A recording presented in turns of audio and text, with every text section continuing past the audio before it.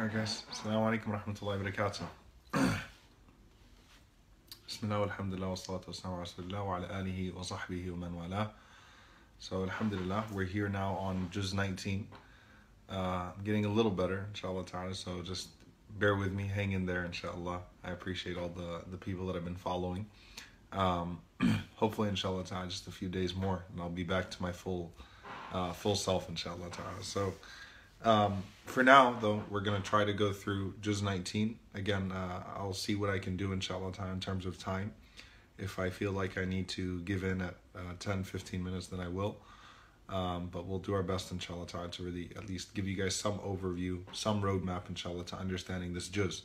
One thing as well, by the way, is that, inshallah, once Ramadan is over, what I'd like to do is I'd like to actually re-record these previous few Juz where my voice is not the best, so that we can have a full scope, inshallah ta'ala, so that hopefully I can provide that, for you guys for the future Ramadans as well. And even outside of Ramadan, it's always good to have a roadmap of the Quran and to understand the direction of the Quran and to understand, just how to navigate the different chapters of the Quran and things of that sort. So don't worry, this is just a temporary fix, inshallah, just so you can continue to follow along in Taraweeh and follow along with your khatma. And then afterwards, inshallah, you'll have a full roadmap. So, Juz 19, if you remember the way that we started, or the way that we ended yesterday, at the end of Surah Nur, Allah subhanahu wa ta'ala tells us who the true believers are. So the end of Surah Nur is very much so like the beginning of Surah Al-Mu'minun. In Surah Al-Mu'minun, Allah subhanahu wa ta'ala gives a full description of how the believers are. And in Surah An-Nur, Allah subhanahu wa ta'ala confirms how those believers are, the end of Surah An-Nur. Surah Al-Mu'minun focuses on how Iman manifests itself, faith manifests itself within a person. And then Surah An-Nur focuses on how faith manifests itself in society. So when the individual avoids, corruption of wealth, avoids, following their desires, when an individual controls their private parts, when an individual is just with their captives, when an individual is humble in their prayers and purifies their tongue, then it stops many of the ills that are mentioned in Surah Al-Mu'minun of immodesty and slander and ill treatment of the slaves and the captives and so on and so forth. So the idea here is that this is the translation, this is the transition that we find from Surah Al-Mu'minun into Surah An-Nur. And Surah An-Nur also makes a mention of the hypocrites and those who show a sense of belief, who display a sense of Iman when it's beneficial to them in this world. But then as soon as they're put in a situation where being a mu'min, being a believer, is not beneficial to them in this world, then they quickly retreat from that Iman. The next surah is Surah Al-Furqan. And Surah Al-Furqan continues in the same way in terms of theme and tone, but it's a different time of revelation. Surah Al-Furqan is actually a mid-Meccan surah. And in fact, these surahs that we're about to go through, they're mid-Meccan surahs. They're in the middle of the Meccan period. The ones that we're just finishing are really towards the end of the Meccan period. So this is mid-Meccan surahs where the Prophet ﷺ is warning the people of rejection. The persecution has become, severe to an extent, but it's not to the extent that it would be at the end of Mecca. So one of the constant themes that we find within mid-Meccan surahs is that Allah subhanahu wa ta'ala constantly alludes to the regret of the disbelievers and the hypocrites on the Day of Judgment. So Allah subhanahu wa ta'ala focuses more on that, their regret for missing out on the revelation. Towards the end of Meccan Quran, the theme seems to be that Allah subhanahu wa ta'ala is warning the people of a punishment for rejecting their prophets and rejecting their messengers and treating them in an inappropriate way. The mid-Meccan surahs, the overwhelming theme of regret, is the regret of the people on the Day of Judgment for having missed out on the message. So I hope you guys understand the difference, and hopefully if you really focus on, in fact, if you're coming across a Meccan surah and the focus is on the punishment of Allah subhanahu wa ta'ala coming upon a people, you can almost bank on the fact that that's a late Meccan surah. Whereas if the focus of a Meccan surah is on the regret of the disbelievers on the Day of Judgment, the hypocrites on the Day of Judgment, for missing out on the message, you can bank on it being a mid-Meccan surah. So Surah Al-Furqan is one of the most famous surahs in that regard for what it contains of mention of that regret. and realize the hypocrites, one of the ways that the hypocrites kept themselves going is by coming together and collectively belittling the message of the Prophet ﷺ, collectively, pledging allegiance to their hypocrisy, basically, that they would come together and they'd say, hey, what did you think of that khutbah last night? What did you think of those words of the Prophet ﷺ? They would mock it and so on and so forth. The disbelievers as well, they're different from the hypocrites in Medina. The hypocrites in Medina,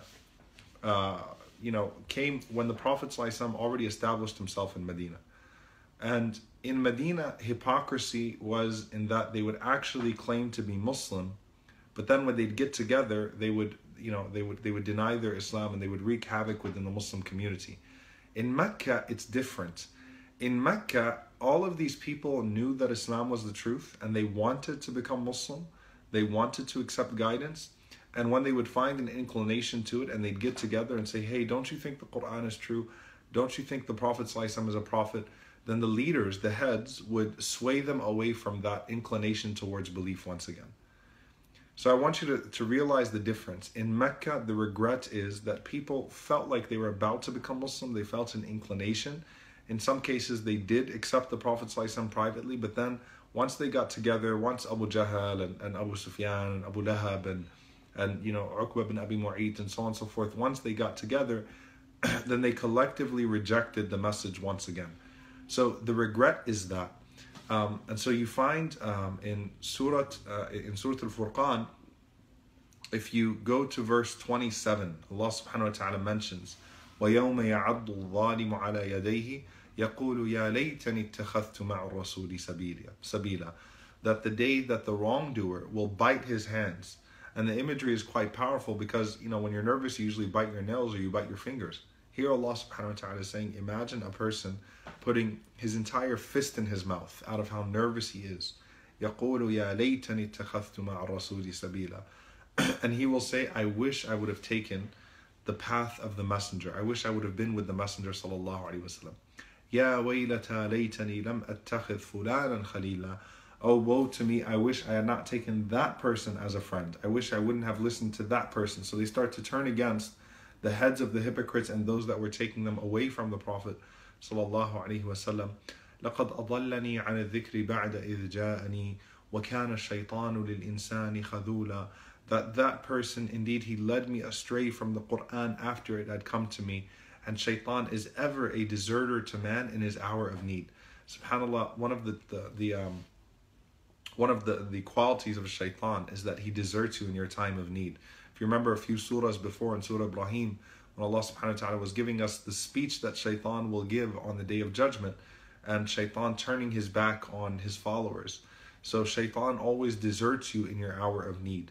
And that's a powerful, image for us to have on the day of judgment, constantly reminding ourselves that shayateen, both in the jinn sense and in the human sense, our friends that act as shayateen in our lives, by taking us away from the message of Allah subhanahu wa ta'ala, on the day of judgment, they will desert us in our hour of need.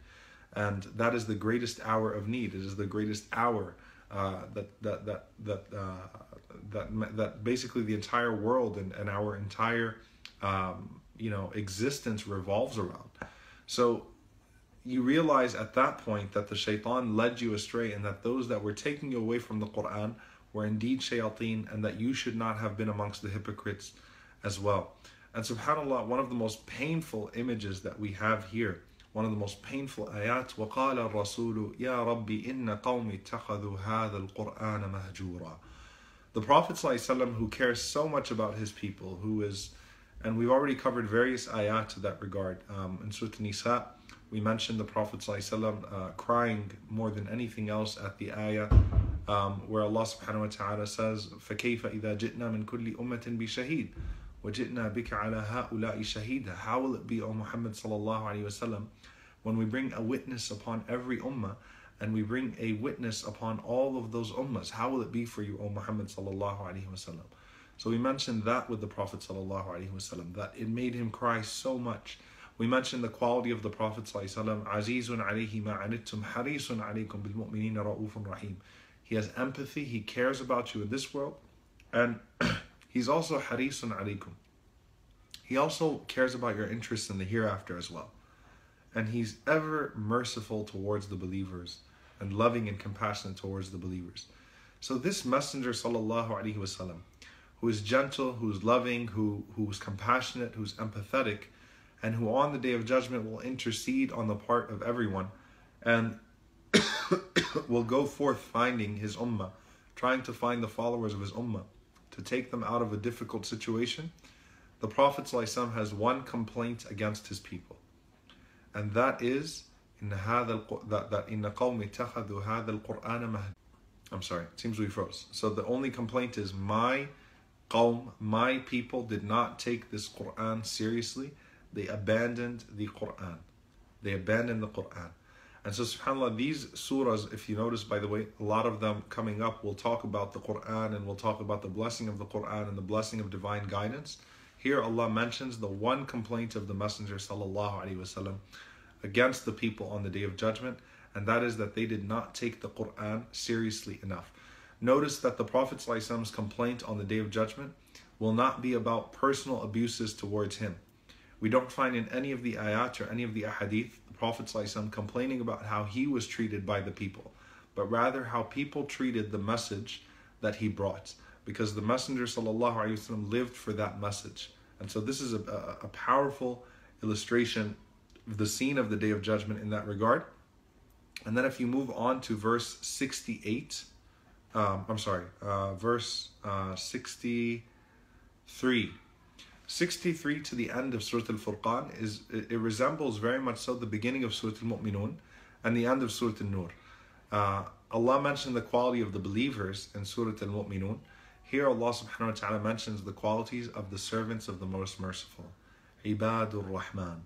وعباد الرحمن الذين يمشون على الأرض هونا وإذا خاطبهم الجاهلون قالوا سلاما. And the servants of the Most Merciful are those who walk upon the earth with ease. And when the ignorant address them harshly, they say words of peace. They respond with words of peace. The reason why they're able to respond with words of peace to the ignorant as they approach them is because the believers have contentment from their relationship with Allah subhanahu wa ta'ala. قَدْ أَفْلَحَ الْمُؤْمِنُونَ الَّذِينَ هُمْ فِي صَلَاتِهِمْ خَاشِعُونَ وَالَّذِينَ هُمْ عَنِ اللَّغْوِ مُعْرِضُونَ. So the reason why they're able to ignore those types of things is because they have peace in their relationship with Allah subhanahu wa ta'ala. So here Allah subhanahu wa ta'ala is saying that Ibadur Rahman, the servants of the Most Merciful, they tread the earth lightly, and when they are addressed by the ignorant in harsh ways, they respond with words of peace. وَالَّذِينَ يَبِيتُونَ لِرَبِّهِمْ سُجَّدًا وَقِيَامًا. And those who spend the night before their Lord prostrating and standing. Think about this as you're going into the last 10 nights of Ramadan.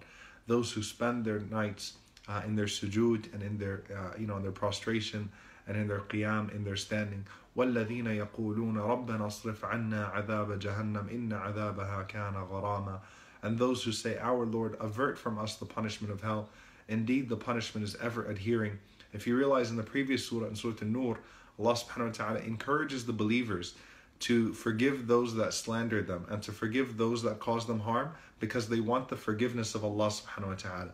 And here the servants of the Most Merciful, the way that they are responding towards insults and harshness is with gentleness and kindness and peace, because they want to receive that same peace and kindness and gentleness from Allah subhanahu wa ta'ala. And so they're asking Allah subhanahu wa ta'ala to protect them from the punishment of the hell. إِنَّهَا سَاءَتْ مُسْتَقَرًّا وَمُقَامًا. Because indeed hellfire is an evil abode and a place of evil dwelling. وَالَّذِينَ إِذَا أَنفَقُوا لَمْ يُسْرِفُوا وَلَمْ يَقْتُرُوا وَكَانَ بَيْنَ ذَلِكَ قَوَامًا. And those who when they spend, they are neither extravagant nor are they stubborn, but instead they hold to a middle way between those extremes. In Surah Al-Mu'minun, Allah subhanahu wa ta'ala mentions those who are لِلزَّكَاةِ فَاعِلُونَ, those who uphold their covenant of charity. And here Allah subhanahu wa ta'ala once again mentions charity. وَالَّذِينَ لَا يَدْعُونَ مَعَ اللَّهِ إِلَهًا آخَرَ وَلَا يَقْتُلُونَ النَّفْسَ الَّتِي حَرَّمَ اللَّهُ إِلَّا بِالْحَقِّ وَلَا يَزْنُونَ وَمَنْ يَفْعَلْ ذَلِكَ يَلْقَى أَثَامًا. Allah subhanahu wa ta'ala mentions in those who don't invoke another God beside Allah subhanahu wa ta'ala, nor do they take the life of someone who's been forgiven. So the ultimate manifestation of dhulm, oppression to another human being, is to take his life. Nor do they commit illegal acts of illegal sexual acts. And in Surah Al-Mu'minun, Allah subhanahu wa ta'ala mentioned those who protect their private parts. Allah subhanahu wa ta'ala says, يُضَاعَفْ لَهُ الْعَذَابُ يَوْمَ الْقِيَامَةِ وَيَخْلُدْ فِيهِ مُهَانًا. So Allah mentions the person now who doesn't take to the covenant that Allah has mentioned. The torment is doubled for him on the day of resurrection, and he abides therein in disgrace. إِلَّا مَنْ تَابَ وَآمَنَ وَعَمِلَ عَمَلًا صَالِحًا فَأُولَٰئِكَ يُبَدِّلُ اللَّهُ سَيِّئَاتِهِمْ حَسَنَاتٍ وَكَانَ اللَّهُ غَفُورًا رَحِيمًا.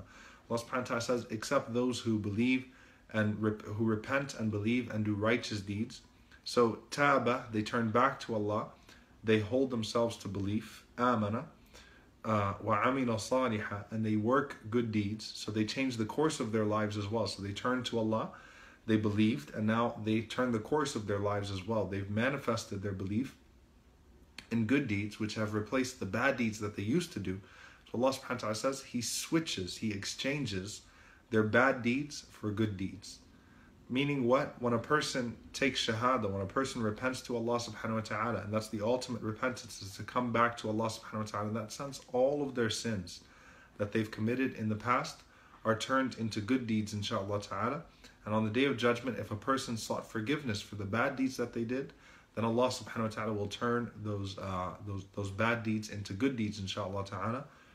وَمَنْ تَابَ وَعَمِلَ صَالِحًا فَإِنَّهُ يَتُوبُ إِلَى اللَّهِ مَتَابًا. And whoever repents and does righteous deeds indeed turns to Allah with an accepted repentance.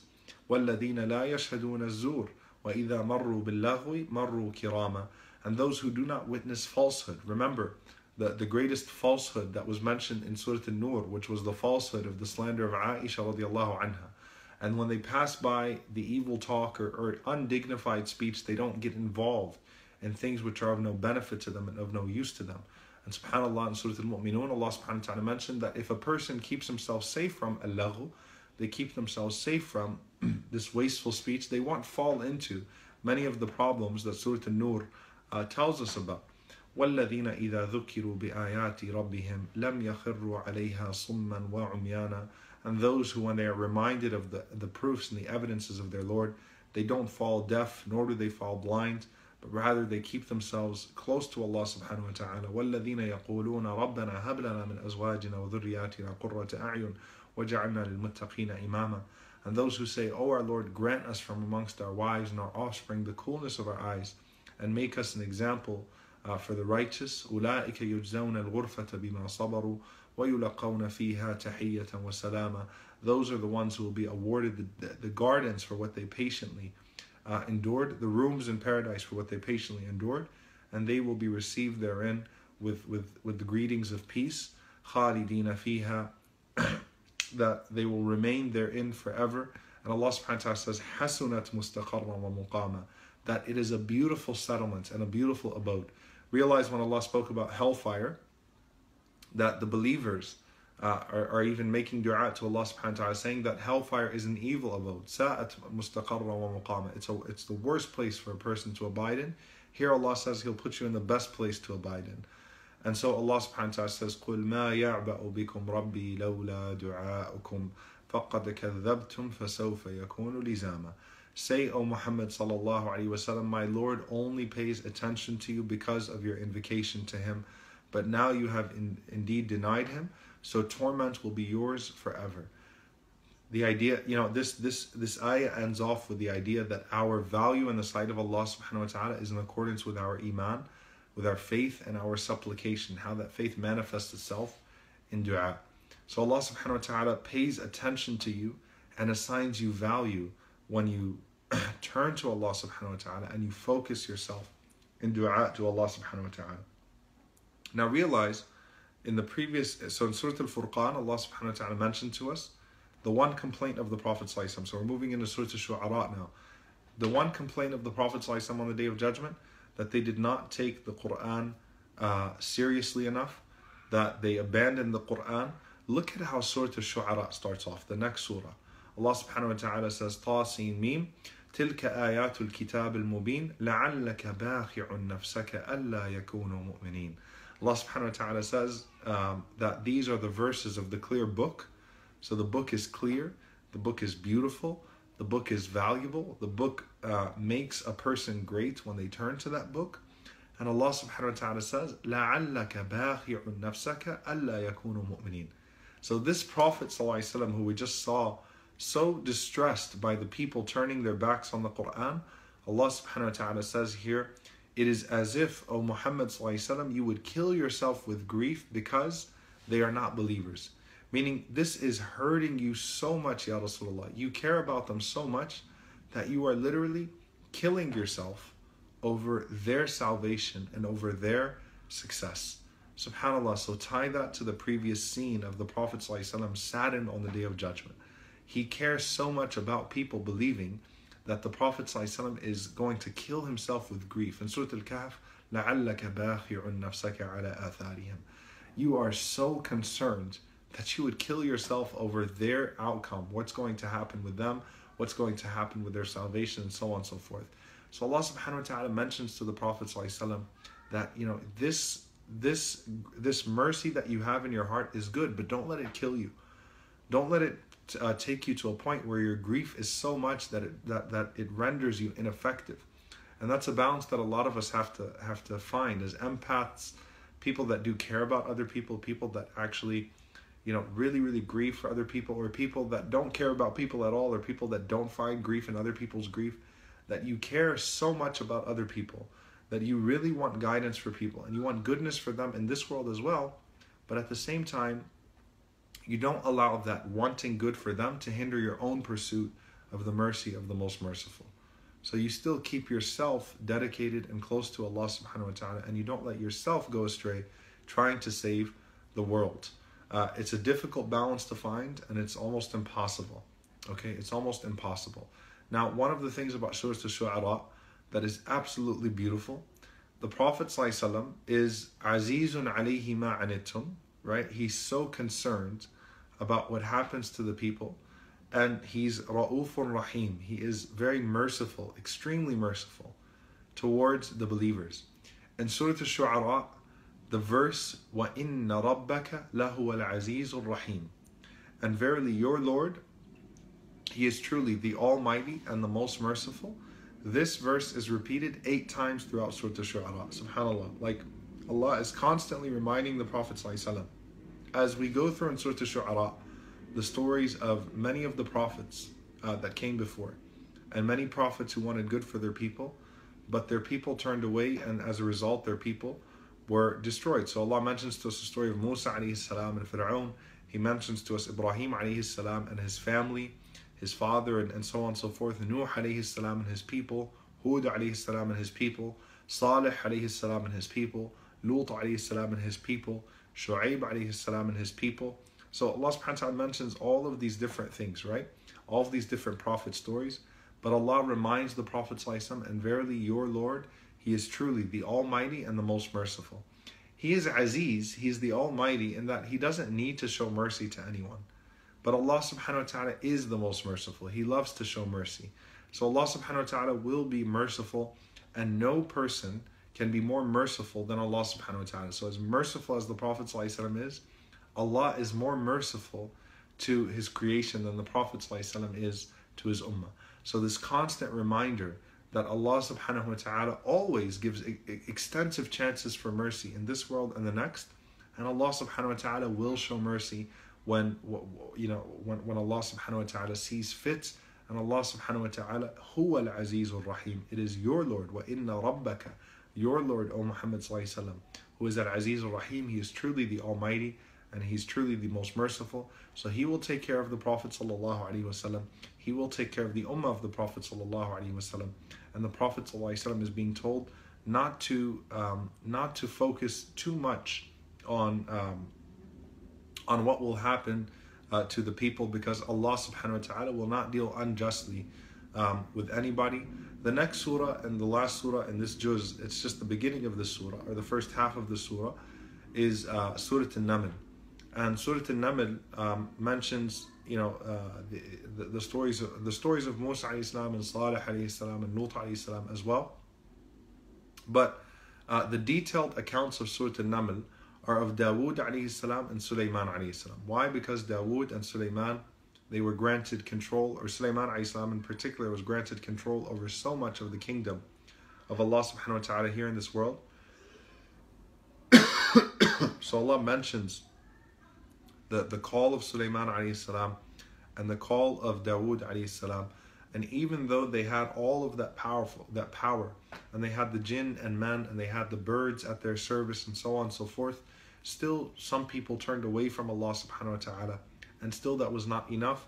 Meaning Allah subhanahu wa ta'ala has sent guidance, He sent mercy, and Allah subhanahu wa ta'ala will put the Prophet ﷺ in a position where the Prophet ﷺ will be in a state of power at times, and that's not going to necessarily translate into everyone becoming believers.